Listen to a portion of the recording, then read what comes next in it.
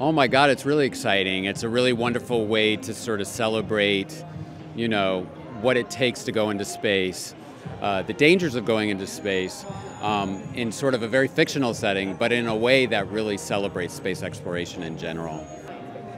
Yeah, no, definitely. Well, Roland Emmerich was wonderful. He reached out to us with Harold Closer, and I had a meeting out here with them to sort of talk generally about the collaboration.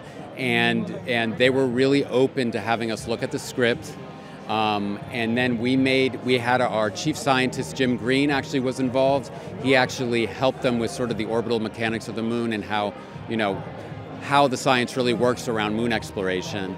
And he was really wonderful. And then we actually went over the script and we went back and forth. There's something really wonderful in the script. You can see a first glimpse of the Space Launch System, which is a rocket that's going to be going up to the moon later this year in the spring, well, towards the spring. So we're very excited about that's actually in the film as well, so you see a glimpse of that. And it's just generally a wonderful, celebration of exploration, of people trying to work together to get through really, really hard times, which a lot of people can associate with these days. And it's just an exciting experience. It's extremely important. We're really working on diversity and inclusion issues.